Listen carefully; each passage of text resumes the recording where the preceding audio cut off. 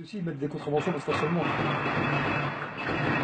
amateur pictures show the moment the shooter Benjamin Herman was killed by the police, as well as the immediate aftermath of the attack in Liege.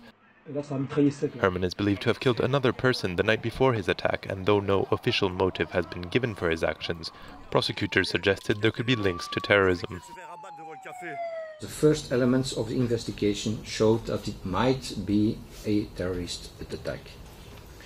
These first elements have to be understood as the modus operandi regularly shown on the internet by IS in their video messages, suggesting to attack the police with a knife and rob them from their service weapons.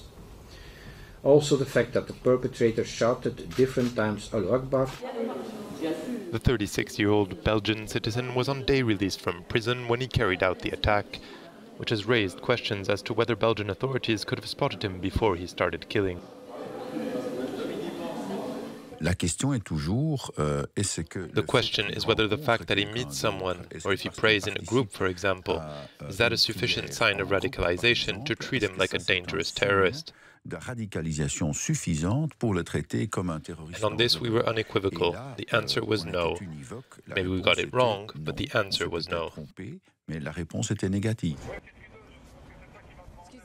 Herman had reportedly done various stints in jail since 2003 for assault, robbery and drugs convictions. He was due for release in 2 years.